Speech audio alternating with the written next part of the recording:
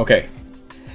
Right, so we're sort of starting Doom Raid here, but we're gonna have to clean up this mess. I was hoping to get like a full starting node, but I guess that's not happening, which is interesting because that means I'm gonna have to conserve my cooldowns a bit better because it's like partially cleared.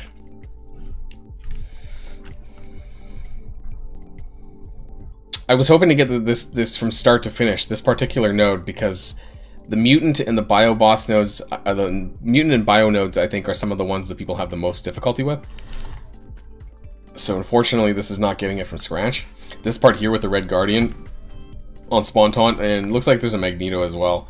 So this is a bit annoying here. I don't know if Magneto's used as cooldowns, so that'll be important to figure out.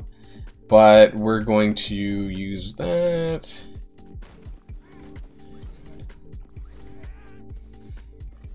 And use that. We got most slows. We didn't land a slow on that Toad.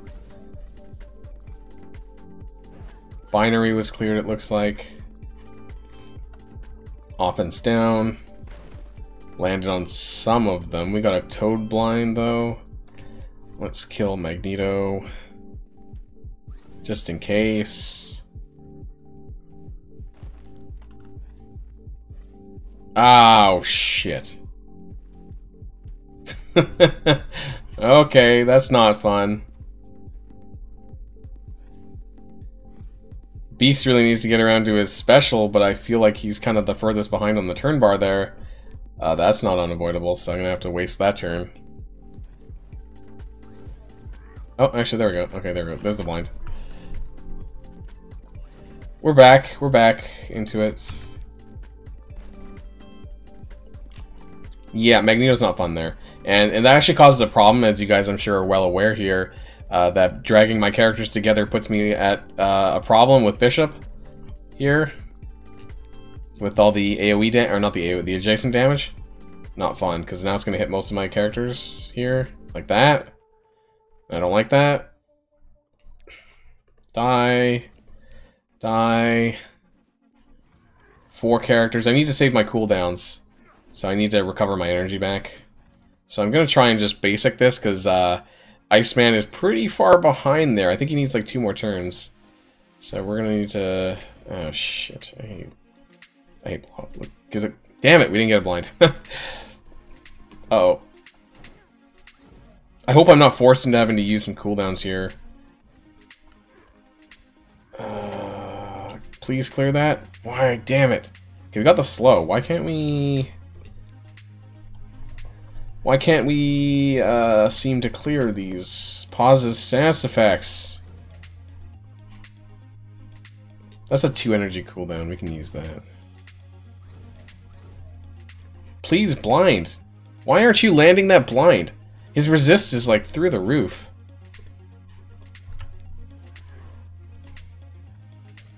Have no problems blinding Captain Marvel, apparently.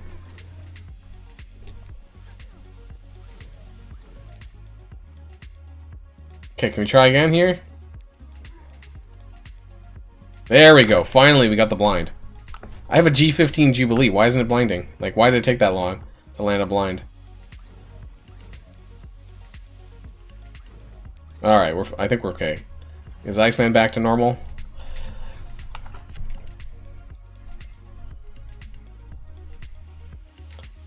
And so, just so people are aware, that this mutant boss node, I8, Turndown service, this is different than... The characters are quite a bit different here than the other boss nodes in the middle lane here, this one here, Nightmare on M Street, which is quite a bit harder. I'm sure you guys are aware, or maybe you've seen, that the common strategy for this boss node is to use X-Factor, Dad Bros, and Sinister to clone this long shot for the turn bar. That's also the same on this one here at the very end on the left-hand side. But here on the right-hand side, we have Turndown service. This one's a little bit different here. There's no Doom, and there's a Hela, which means that we can take advantage of Greg.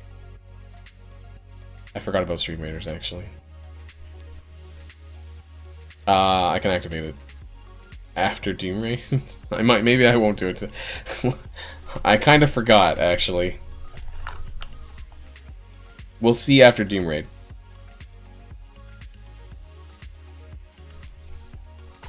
So, oh, Greg took his turn early. That's interesting. Okay, so what I'm actually going to do is I'm going to lead in with my basic to try and get more of these undead as Guardians killed, so we can get ahead on the turn bar, which is really important. And we're going to try and land a offense down, but we want to make sure that we kind of prioritize. I should have used the special. Don't know why I didn't do that. Getting these turn bars. Killing Merc Lieutenant is important, but also getting a stun with Jubilee's ultimate on Emma Frost. Super important. Obviously, otherwise she is going to cleanse everyone. This is really important to do. That's why you need to make sure you have your cooldowns ready. And I'm going to use the Disrupt over here, mostly because I just want to kill that Greg again. And we're going to focus on killing Crystal before the others. So the reason why that is because if you focus on Black Bolt, then Crystal's just going to cleanse and heal a bit here. So we're going to try and stun Crystal.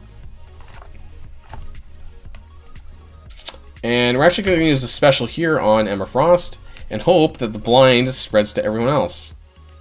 And it does, mostly. I think that's fine. And finish off Crystal here.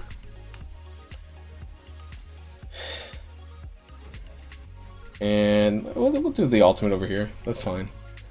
A lot of damage. Big damage there on Bishop.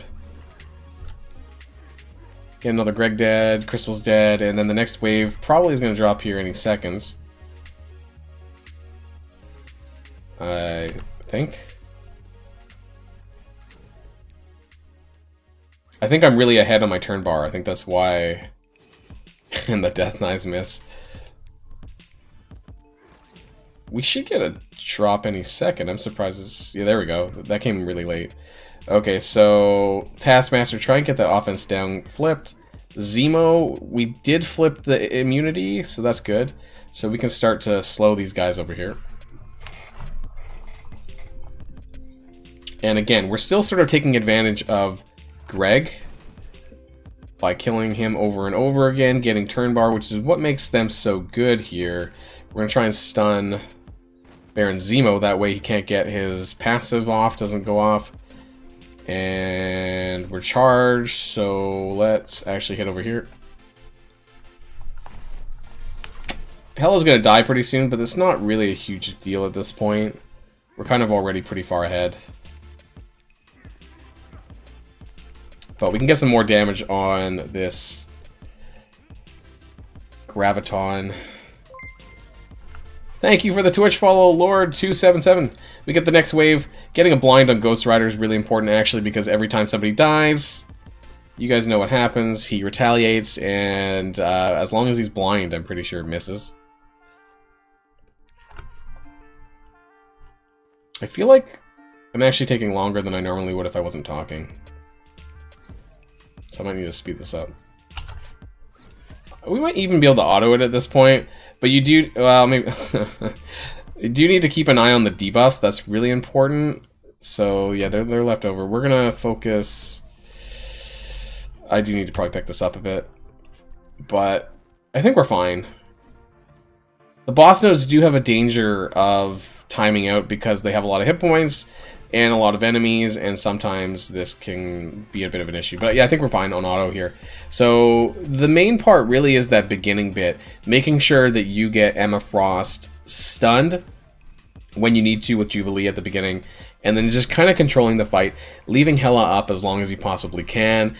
Take advantage of Greg deaths to get yourself ahead with the Astonishing X-Men for the speed bar, and really that's about it. This one here is quite a bit easier than the other one.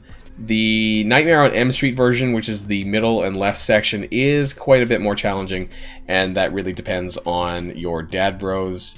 Apparently you can use Astonishing X-Men, but they need to be significantly higher in order to do that. So I was able to clear this with about 420k, but the Nightmare on M Street one, the left and middle side, this boss node here for the mutants, apparently you need closer to 600k with Astonishing X-Men to reliably clear this because of Doom and all sorts of other crap. Like, they're a lot stronger than the boss node that I just cleared.